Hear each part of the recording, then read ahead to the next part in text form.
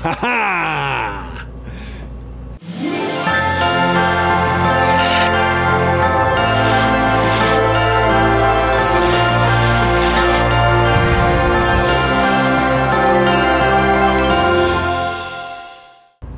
Hi, welcome to CAT5e Christmas.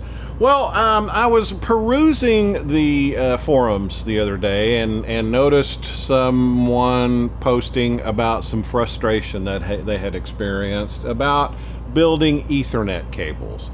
So I thought, you know, I do them all the time. They're pretty easy, so I figured I could do a quick video on that. But anyway, they're really simple to do, but there is a technique. And depending on which cable you're using, it can get even more frustrating. So like what I have is I have a whole box of this CAT5e riser blue cable. I got it off of Amazon. It comes from True Cable. It is a total bare copper. Is that what it says? Yeah, 100% certified bare copper. So I recommend that. And so I'm going to show you what I do to make cables now. So obviously you need some cable. You will need a crimper tool, and this is an EZRJ45. I'll leave a affiliate link below. I think I got this off Amazon. Another thing that I use because I'm older is some sort of visual enhancing device. The ladies love these. And then you will need some bare connectors. So these are CAT6 connectors. This is a 50-pack. Platinum Tools. Again, I'll leave a link to that. You will need some wire cutters. You may need a knife to remove the sheath. And another thing is a variable speed drill. This comes in very handy. This is the DeWalt DCD 985. Now, does it have to be the DeWalt DCD 985? No. Any variable speed drill will work. You can even have one that plugs into the wall. It will still, as long as when you barely push the thing, it goes slow, and then when you go in, it goes fast. That's what you want, variable speed drill. Doesn't matter. But if you're in the market for a variable speed drill, I recommend the DeWalt DCD 985. Yes, that's okay. All right. So let's get to building the cable. All right. Let's say you want a cable about this long. So pull something out, cut it. We are now done with the box of cable. Put that to the side. You're all right. Dog is watching this. You will need a knife. I like to use a knife for these. So I like to remove about that much insulation, and you will see why in a moment, but probably about 100 mils for you outside the United States, about 4 inches if you're in the US, maybe 5, I don't know. I'd probably go a little longer, but you know, something like that. And be very careful, because you don't want to cut the wires on the inside, so you just want to remove this outer part. So I kind of score it and pull, and it didn't do good enough. So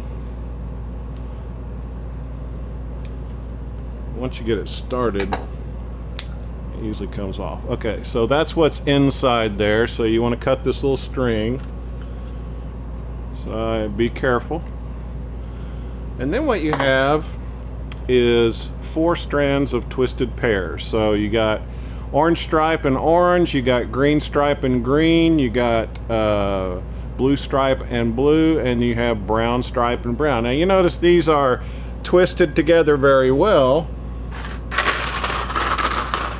and they will not go into this very well. So hence the drill. So you just do one at a time, stick it in the, you know, bring the chuck all the way in, and then loosen it just a little bit till you get, I don't know, quarter of an inch, 5 mils, something like that. Oh, going the wrong way. So you want it to untwist. And looky there, it's straight. So I'm going to do all 4 of these.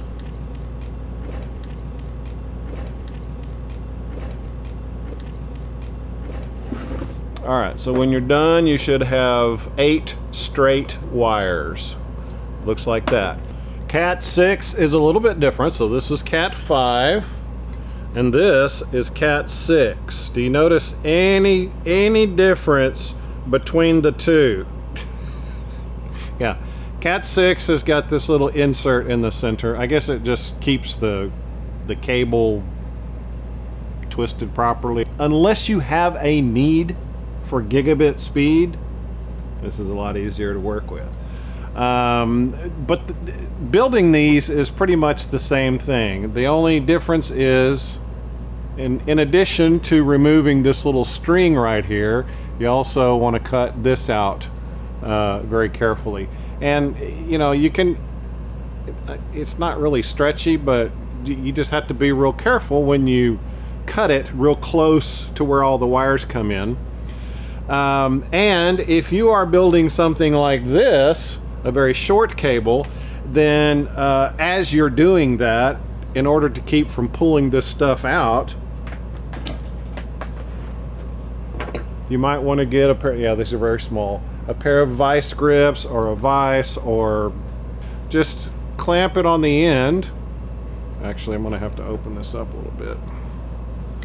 Just clamp it on the end so that it will hold all this stuff. And you're going to get rid of this part anyway, so no big deal about crushing it or anything like that. The other trick is making sure that you get, you know, about that much into the coupler, and I'll show you that here in just a second. All right, coming in close. So what you want is to make sure that you get this piece inside here, so that when you go to crimp it, it actually closes in on the wire a little bit. So obviously this is kind of a pain because it doesn't do it. So you need to coax it in there. Here's my coaxer. So and you don't have to go nuts with it, just enough to get it in there. So now, just enough so that it goes in there. And then once you get it in there, you can push it in as far as it'll go, and you're good to go. Anyway, so then we have this, and you notice these ends are kind of boogered up. So what I'm going to do is cut the tips of them off.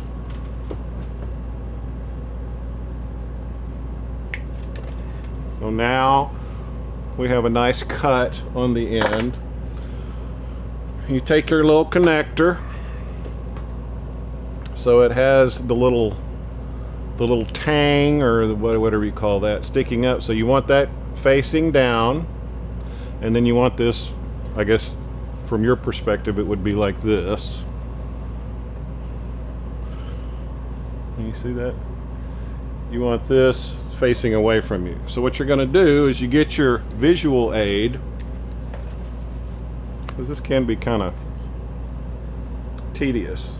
So the thing is down, and then so we're just going to insert these one wire at a time. So you go orange stripe, and I kind of bend them. Orange stripe, orange, green stripe,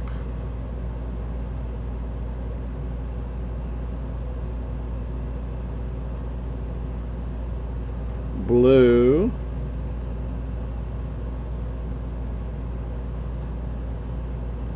blue stripe, green,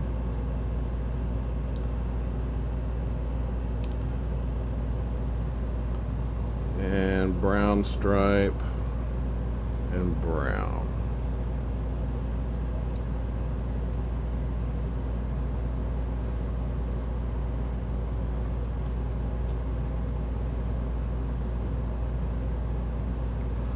check our work. Orange stripe orange, green stripe blue, blue stripe green, brown stripe brown. Okay, so that is what you get when you put them in there.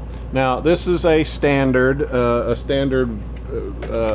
color code wiring thing. There's more than one, obviously. This one has always worked for me. Now if you're in a commercial setting, they may have a different color code, so you need to go by their color code. But if it's for your house, you can really come up with any color code you want. Probably best to stick with a standard, and this is the one that I use all the time. So run this down, and what you want to do is you want to get the wire inside this little connector. Just kind of shove it as far as you can. You don't have to be nuts with it, but you end up with all these wires sticking out like that. So then you take your crimper, and what I do is I put a little twist in the end because sometimes it's hard to get through this crimper, and we're going to cut these off. So that's what I do. So it has a blade on one side and then thing for the connector in, so you just put that in there like that, and you tighten it down, and I kind of give it a little twist and tug, and now we have our connector. Look at there, perfect. Except I dropped them. Okay, perfect. Okay, now let's do the other side. It's the same process.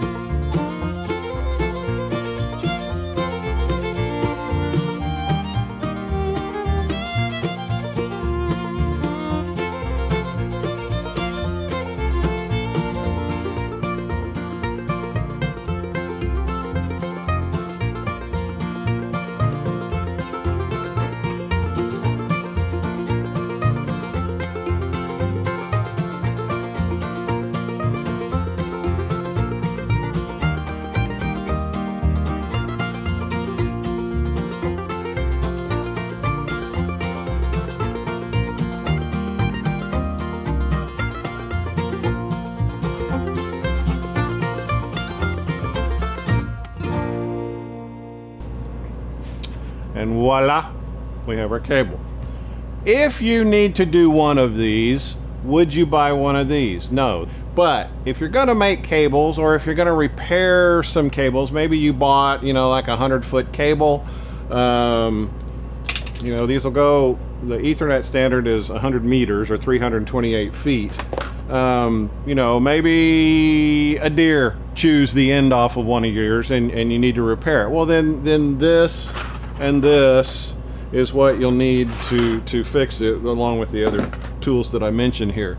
And if you don't, I mean, if you need like a couple of cables or 5 cables or something like that, you can probably buy them cheaper, quicker, less frustrating.